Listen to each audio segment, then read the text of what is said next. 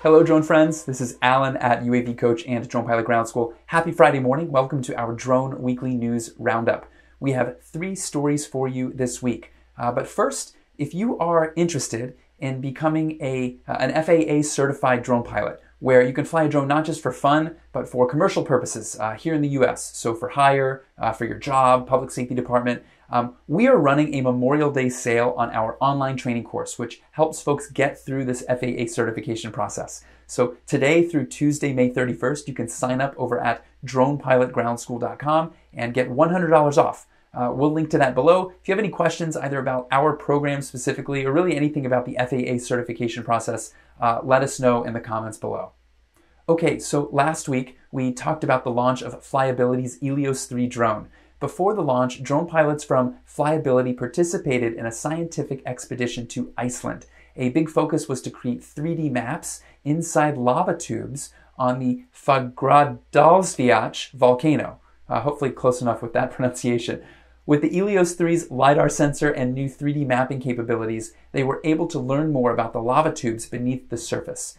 The Fagradalsfjall Volcano may sound familiar. It erupted toward the end of last year for a whopping 6 months. Many drone pilots flew pretty epic missions to get footage as it erupted. Some even sacrificed their drones to get the footage they wanted.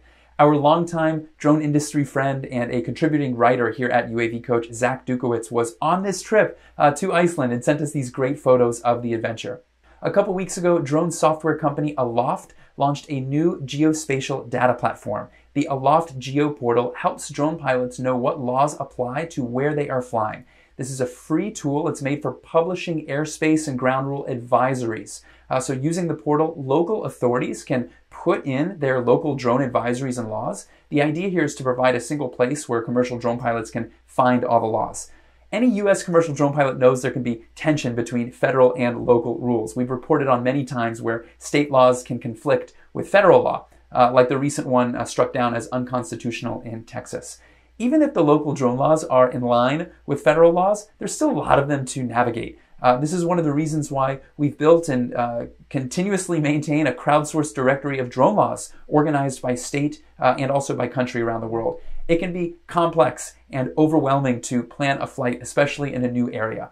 Have you tried out this new tool from Aloft yet? If so, let us know in the comments what you think about it. Okay, last story here. It's a bird. It's a plane. Nope, it's a swarm of drones.